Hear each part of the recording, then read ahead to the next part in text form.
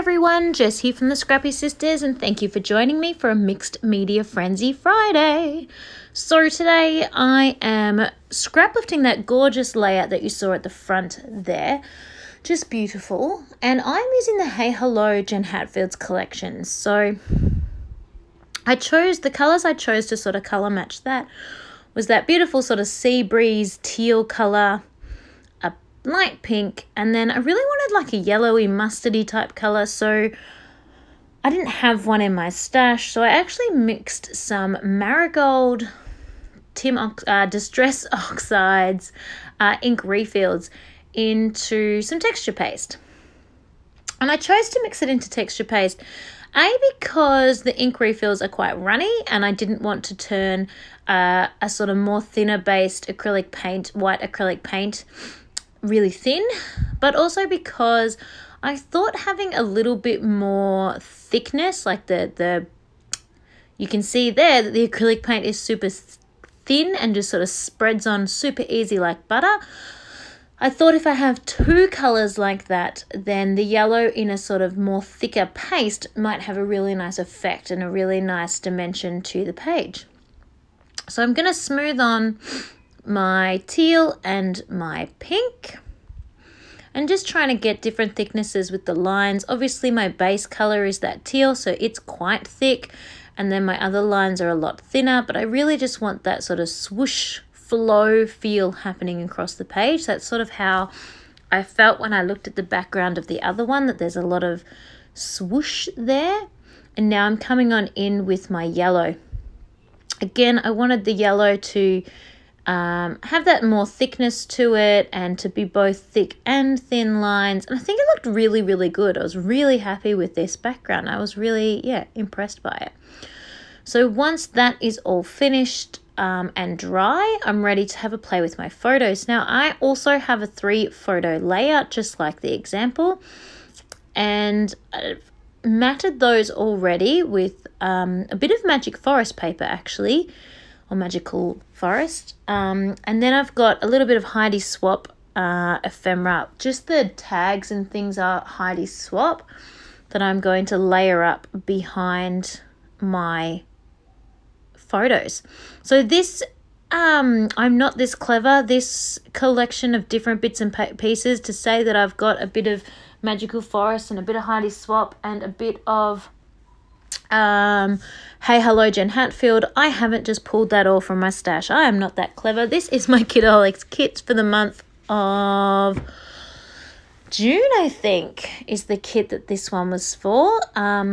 So yes, that was all the genius of the Kidaholics kits people that I'm working with here.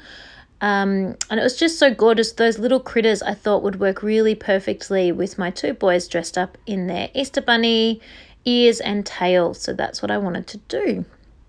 So I pulled out a little bit of cream thread. You're not really going to be able to tell if it's cream or white once it gets onto the page, but it is cream, and I'm just popping that on, sticking out a little bit of the side of the photo. And that's going to be a little bit of a cluster base. There's going to be a cluster over there.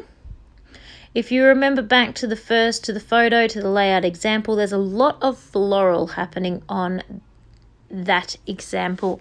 And I am all for florals, even on boy layouts, but I didn't really have many. So I had to sort of think how I was going to embellish this, if I wanted to do florals or what else I was wanting to do. And I just mentioned before that I really wanted to get some of those gorgeous critters on. I thought they worked really, really well with the boys dressed up as the Easter bunny. So I really love those critters and I think they're so cute that I just wanted to use them all. So I think for some people, critters might be hard to use because they're a little bit cutesy, but because I've got young children, they're just gorgeous. So what I ended up doing was fussy cutting flowers off another piece of paper. So I believe I've done that off camera. I must have been off checking something then. Oh, there's my title. So really silly. That's not my entire title. It's just part of my title. They were literally the last 4 thickers left on a thicker sheet, XOXO. So I was like, that's it, I'm doing it. I'm putting them on this layout, and then I'm throwing the packaging away because I am done. And it's really rewarding to finish off a thicker sheet. I don't think I've really done it much before. So that's why my title is XOXO. And then these are the thickers that these are the florals that I'd fussy cut from a piece of paper from my kit. But I just want to make sure there's a bit sort of everywhere on each part and half of the photo. And I haven't really cut very many because I like this paper and I wanted to use it again for something else. And a lot of the ones I've cut are a little bit bitsy. They've got little bits missing and they're against a flat edge or what have you. So I'm trying to work out how to do the critters and where these little critters can go. And I'm really happy with how this is looking. So before it starts moving too much, I'm going to start popping it down. So I'm sticking some things flat to the page and other things I'm popping up, especially if they've got quite a decent amount of overlap on the photo, because obviously I want them to sit level with the photograph. So working away here, laying everything out. So cute. So many corridors. So this critter over on this side, the little cat, it's going to work perfectly because that flower has just a straight edge where it's been cut off. But the cat is also straight along its torso where that sticker stops. So that's a perfect way to sort of layer those up together and it doesn't look strange, almost looks meant to be. And they're going to sit on top of that little thread cluster that I made earlier.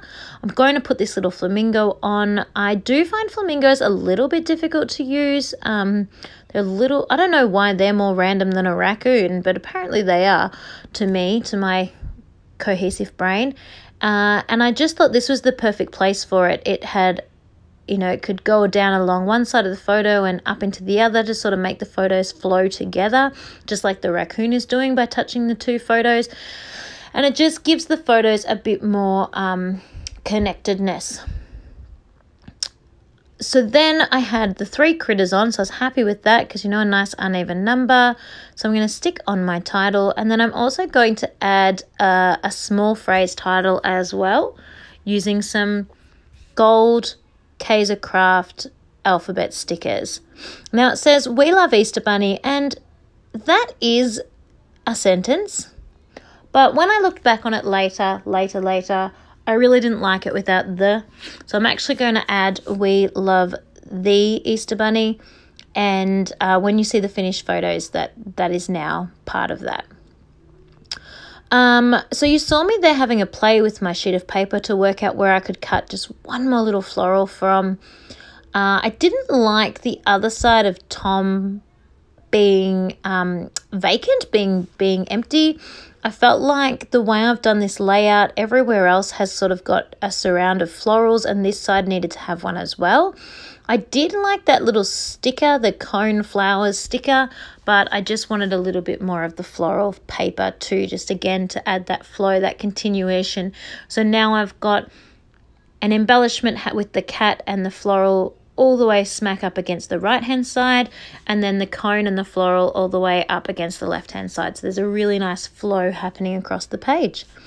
So thank you so much for watching my video. I hope you have enjoyed it. I hope this has inspired you to go and get mixed media frenzied, and have a really great day. Thanks everyone.